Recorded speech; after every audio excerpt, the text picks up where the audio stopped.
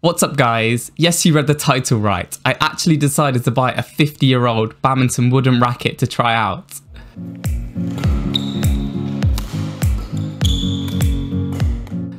I saw this on eBay and they said the racket was from around the 1970s, so I really wanted to try how a racket from this period would stack up against rackets that we have nowadays today. Just a quick reminder to please subscribe to the YouTube channel and like the video. Thank you. Just look at this racket. The first thing I noticed was how heavy it felt. Of course, it's mostly made of wood with a metal shaft, and this means that it's actually really stiff. I really wanted to weigh this thing, so I got some scales out and see how much it weighed. First, my 4U Yonex Astrox 88S Pro that I currently play with. This was 93 grams with a grip on.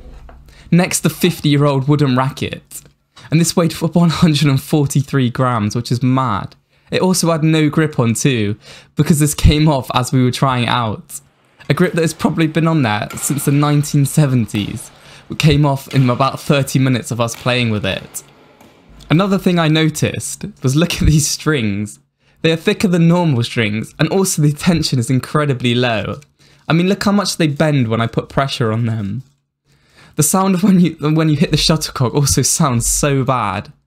I mean, to be fair, it wouldn't surprise me if these were the factory strings that the racket came with in the 1970s and have never been broke. But honestly, I think the strings were the biggest factor in how this racket played. Something I didn't notice straight away, but it's a massive change to rackets now, is look at how short it is. The racket is considerably shorter than my 88S Pro racket, which is 5mm shorter than a lot of rackets anyway. Obviously, this is going to make it harder to play with too. Using the racket was very strange, especially when you first tried it. I also gave the racket to a few friends to try, and all of us started mistiming it, hitting the net and having no accuracy. But after a while, it was something that you could actually get used to playing. Granted, it was still really poor, but for something this old and the string tension that it has, it actually played better than I thought.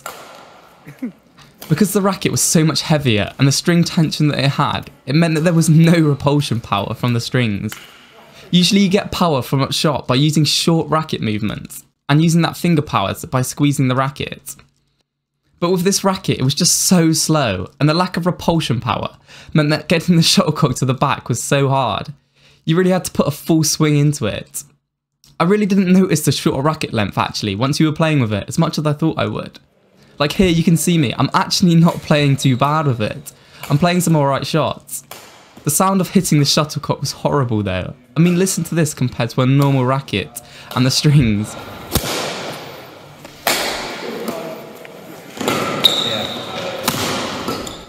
Although the racket actually wasn't that bad and was definitely playable, I think on a casual club night it actually could be used alright. But compared to rackets nowadays, it's not even close. It was definitely really fun to play with though, and when you first try it, it's such a shock. I wonder in 50 years from now if badminton rackets will come on much further than they are now, or if there would just be minor differences. If you enjoyed this video, please remember to give the video a like and subscribe to the channel. If you have ever used an old badminton racket, please let me know how you got on in the comments. Thank you for watching.